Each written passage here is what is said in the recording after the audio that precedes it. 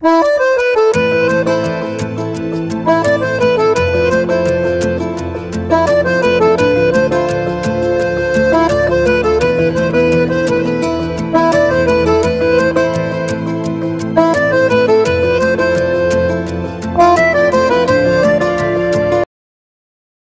my name is Peter. I want to tell you my story from a year ago. Are you ready to watch? I only remember a little. I was working all morning. I got really hungry. I was thinking, what should I eat? I thought of Panda Express. Perfect. I was waiting to my lunchtime. Perfect timing. And then I walked outside. I was about to get on my bike and I saw my dad look at me angry and he said, Don't. I was taken aback. Looked at my bike, looked at my dad, but he was gone.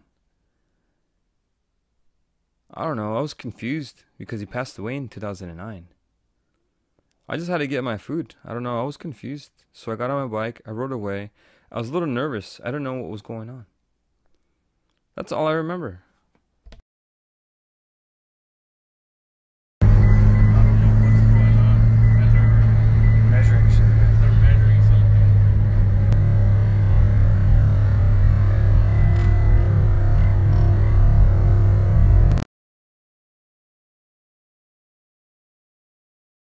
On my way to for my lunch, we passed by the first time. We saw his bike in front of the construction truck. I saw Peter's bike down the road, and I couldn't see Peter, so we went to get our food. I called my manager to make sure Peter was at work, so I didn't feel comfortable eating at the restaurant. So when Peter came back, I got dropped off where the accident was. Our manager went to the site. By that time, I was already not trying to panic Carla up, so I just sent her a message. I FaceTimed Peter, he didn't answer. I texted Peter, he didn't answer. I spoke to the construction worker, the only one that was there. He said if I knew the person, and I told him that he was my coworker. And after that, as soon as we spoke to the police officer, he mentioned that it was a really bad accident, that he was coughing off blood, and he had got sent to the hospital. Caesar texted me and said, "Do you know where Peter is at?" I was confused and I said, "I thought he's with you." So I called him on FaceTime. No answer. I texted him. No answer. I slowly told her what was going on. I was like impossible because Peter is a wonderful biker and so many people have the same bike that Peter had. I was in denial that we talked more, and at one point I just had to drive to Carson. We were waiting by the receptionist because they wouldn't let us see Peter, so we were just waiting for Carla. When I arrived to the hospital, I saw Caesar right there and we talked. He told me that they won't let us in because we are not his family. Then I went to the lady on the desk and told her I am his fiance. The only way I can see him, so they gave me a room number. Then I met the security guard and asked if I can see Peter. He told me that I can't see him, and then I asked why. He told me to wait so he can get the doctor, so I waited. The doctor came to me. She looked nervous and had blood on her jacket. I said, "Well, he's fine. He's sleeping. He's just wrapped up." Like, "Okay, I just want to see him, please." Then she said, "Okay, just give me 15 minutes, just 15 minutes. Then finally, doctor told me that I'm ready to go in. And I went in, and first thing I saw was a lot of doctors around him. I was puzzled, and I saw one laying there, blood on his face. He has no face. He's just swollen. I was like, no, it can't be. Just can't be. Then I saw his tattoo on his chest. My heart just broken in a million pieces. I cried so hard, and I thought of his family.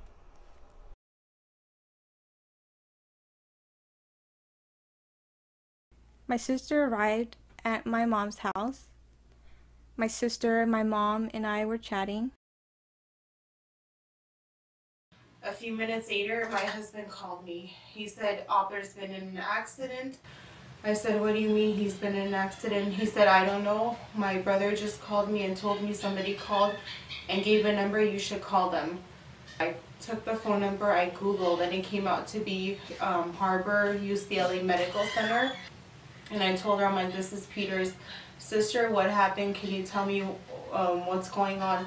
She said, I can't give you any information. The only thing I can, he's on a life support. They told me he has broken bones and everything is really bad. They said he might not make it. But my sister didn't tell me and my mom. She said, accident, just broken arms and legs. My sister, my mom, and I rushed off and left. When we arrived to the hospital, the nurse won't let us come in. They told us to wait, but Mom said, no, please, let us just see him just for 1 minute. 1 minute. They said, okay, just for 1 minute. We need to take him to the MRI. We went in. We saw a lot of people laying down in a coma. And I felt something's not right. It felt so weird. And I was looking for Peter, and I saw him, but it doesn't look like Peter. I was in shock, just seeing him laying down there. Just a lot of blood. And not talking, just laying there. My mom was crying and spoke to the doctor. Will he be okay? Will he make it? The doctor wasn't sure. He can't say yes. More likely 50-50 chance. We were speechless, but my mom cried out of control. My sister and my brother-in-law arrived at the same time. They heard my mom crying out of control. She can't stop crying.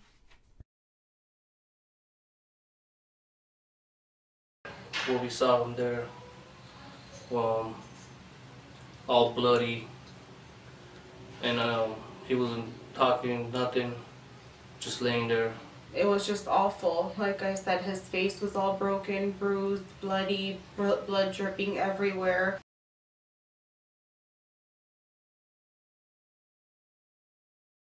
We went crazy. We started calling here and there to find out what happened. The doctor came in to see us. We were like, what's going on? The doctor said he went in a coma.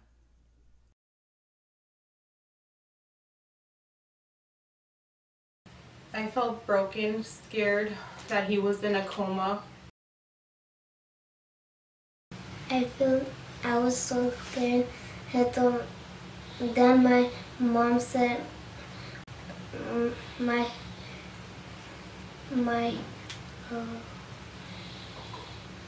uncle was in the hospital. Then we were so scared. I just seen him laying down there, pretty much not doing anything. That's not the Peter I know. The Peter I know is very active. He won't stay still. He won't listen. He's hard-headed. It was really hard to see your happy, active brother in the hospital bed, not knowing if he's gonna make it or not. He has a tube in his brain because he has so much blood in his brain.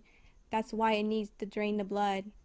He has a ventilator because he can't breathe on his own. He's relying on a breathing machine.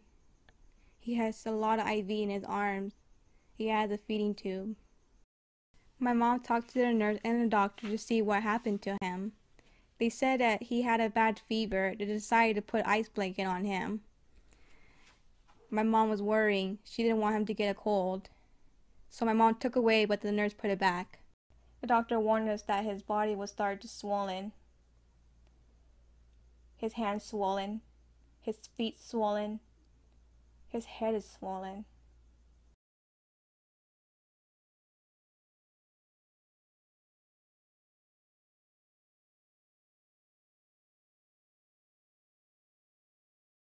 We came in. I talked to the nurse about my brother to see how he is, to see if he's awake yet or any news yet. I stood there and watched Peter. Then I saw him trying to open his eyes, and his eye opened for the first time. Happened Amy, Peter's awake, Peter's awake. I was in shock and I told her to get my mom, please. So I ran to get mom and told her, please, hurry, hurry. And his family thought something bad happened, but no, this time, good thing is happening. I asked Peter, "Hi, are you okay?" He said no and showed his tear. It made me feel so helpless, and at the same time I feel so bad for him. My mom came to Peter and said, "Hi, I love you." And Peter just staring. I hate to see him laying there, but thank God he's awake. He's gonna be okay. When Peter woke up, well, we got very excited. Felt so happy. Awake. He is alive. That gave us hope that he's going to be okay. His guardian angel looked up upon him, and he made it. And I'm very thankful to have him alive with us. Days later, my brother was very horrible, out of control, confused. He was in so much pain. He can't stay awake. The nurse gave him a lot of drugs to keep him calm. When the doctors came and told us that he's gonna have some mental problems, or Peter doesn't know who I was. Didn't know his own sister, his own mom, or any family. there's maybe like a 1% chance, and if he does, he's not gonna be the same person. They said people like this that have came into the hospital are likely not to get out.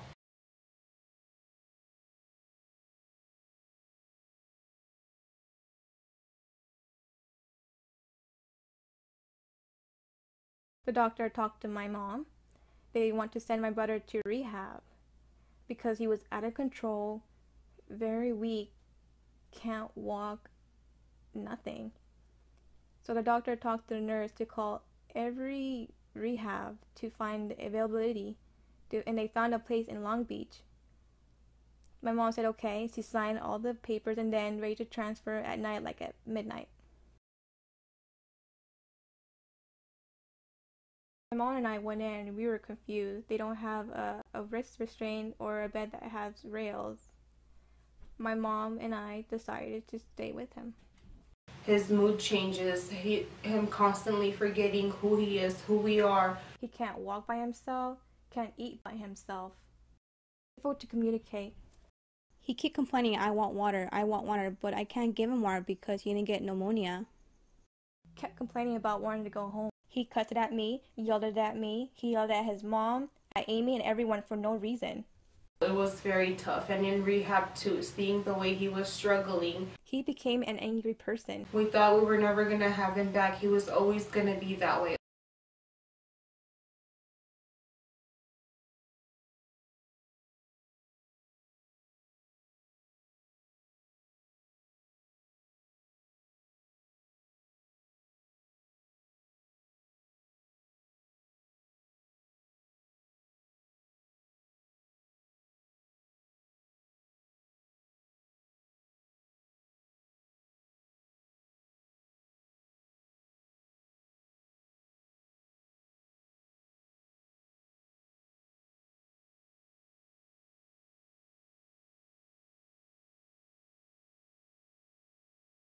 One month later, I woke up again, the real me. From August 17, I don't remember anything at all. Nothing. I know it doesn't make sense. I was in heavy drugs, I believe. That night I woke up again in the hospital. I looked around, I was confused. Then I saw my sister right there. She looked at me and she said hi. I asked her, am I in the hospital? She said, yeah, you're in rehab. I asked her why. What happened? She said, you were in an accident, you were in a coma, you were in the hospital, now you're in rehab. And I said, no. I was confused. I was like, no. Then, shit, I remember I just bought a motorcycle. Then I was like, fuck, shit. My sister said, yeah, I have the picture to prove it. She looked for it to show me. I was looking at the pictures and videos and I told her to stop. I need to go to the bathroom, so I got up. And I was like, shit, I couldn't walk. My sister and my mom held me and helped me to walk to the bathroom. And then I told them, I'm fine, I can go by myself. Close the door. And I saw myself in the mirror. My hair, my eyes, I couldn't see, my beard, I'm so skinny. What happened? That's not me. That's not you. My sister came in and said, stop, you're fine, don't worry, you'll be okay.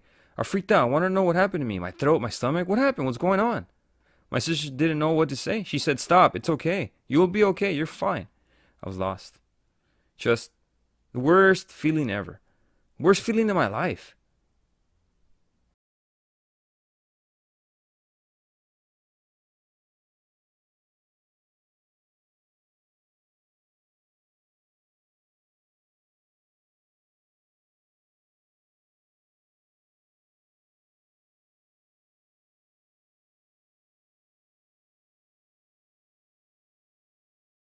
Later on, my therapist came in and did an eating test, but I failed every test.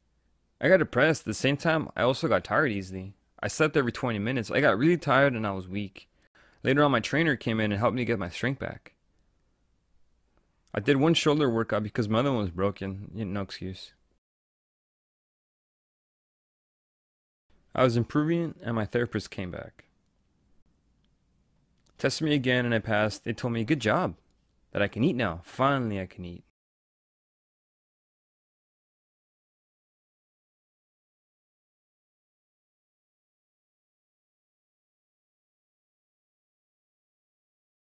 They changed my trach to make me use it less. It was better. No more thick trach. Now it's a smaller trach. My mom talked to the rehab manager to ask permission if we can take Peter out of the rehab. The manager told us no because it's too early. We have to wait because of his Tourette. They don't want him to get an infection. They told us to wait for a few weeks, so we waited.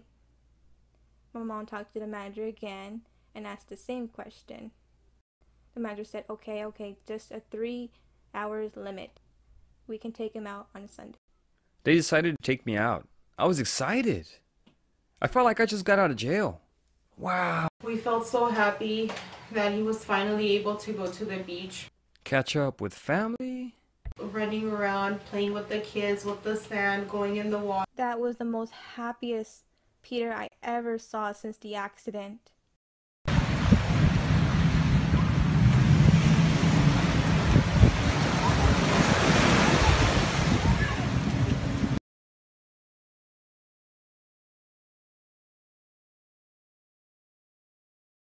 Did you know the doctor told my mom that I would have mental problems? That's why he sent me to rehab. But that's not true. I'm back to normal. He told my family I would be in a wheelchair forever, but 2 weeks later I stood up. He was wrong again. Then I asked the doctor, when will I go home? He said, 1 year or more. But I went home 2 months later. Before the motorcycle accident, I was big, fit, in good shape. I worked so hard, I went to the gym every day.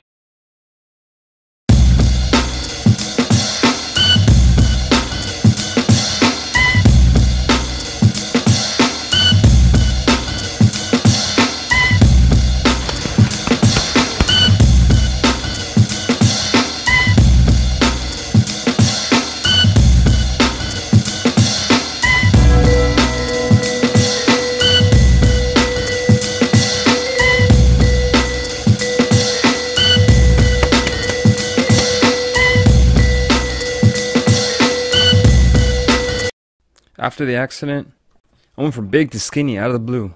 I looked at my weight. I was 120 or 125. I was disappointed because I worked so hard for many years. For nothing. I was about to give up, and then I remembered the doctor told me that the gym saved my life. Because I had a lot of muscles to protect me, that's why I lived. That motivated me even more. I told myself I'll be back. And I did.